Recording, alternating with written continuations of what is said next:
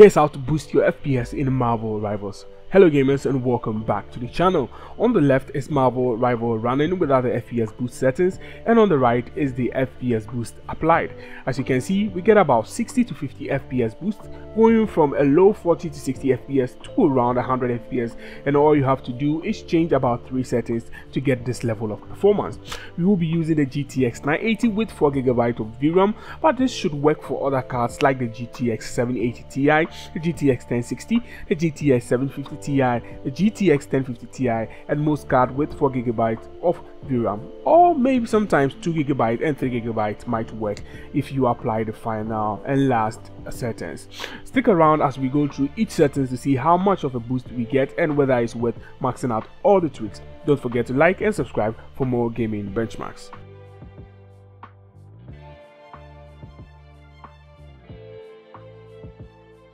Before diving into the FPS boosting settings, let's look at the raw performance you can expect with these cards. At 1080p low settings, the game delivered a steady 40 to 60 frames. During our testing, there was no input lag or frame stuttering, and the gameplay felt smooth. The visuals, well, they were just okay, I suppose. Not particularly impressive, but the game art style still manages to shine through, giving it a unique charm. For many, this level of performance might be more than enough to enjoy the game without a second thought, but we are not most people, are we? And like Oliver Twist, we want more. So let's see what sacrifices we need to make to push Marvel Rival to a smooth 100 FPS. Let's get into it, shall we? On screen, you will see the complete settings you will need to change to boost Marvel Rival past 60 FPS, but I didn't stop there. I took a step further to break down how each change impacts performance so you can decide if it's worth it. The first thing we did adjust was frame generation, also known as AMD's poor man's DLSS. I'm just joking. With frame generation enabled, we saw an immediate 50% FPS boost. That's a huge jump with just one tweak. Now, you might have heard some complaints about frame generation making visuals look muddy or off, but I didn't notice any of that. It seems the game's art style does a great job of masking any potential issues. Even better, there was no input lag or frame stuttering to speak of. It was a smooth experience from start to finish. Let's see what the next tweaks brings to the table, shall we?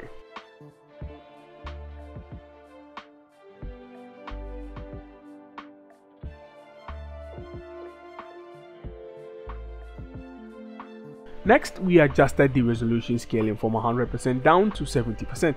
This tweak added about 10 to 15 FPS to the game, a minor improvement compared to the boost from frame generation. However, for those of you running lower end GPUs, every bit counts, so it would make a difference.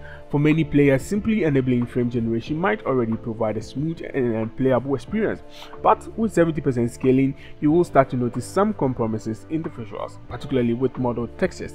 They look a bit less detailed and polished, though it doesn't take away from the overall fun of the game. Once again, the game art style does an excellent job of masking these visual issues, making them much less distracting than they might be in other games.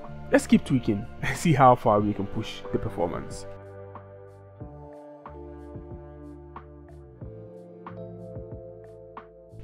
If the previous settings still don't deliver performance you are looking for, here are my final suggestions. First, try lowering your resolution. If you are playing at 1080p, dropping to 720p will significantly reduce the load on your aging GPU, giving it some breathing room to push out higher FPS. Second, consider enabling FSR and setting it to a performance or quality mode. Be warned though, this comes with visual trade-off. The game may start to look noticeably less sharp with textures and details taking a huge hit. However, if your main goal is to squeeze out every bit of FPS, this might be your best option.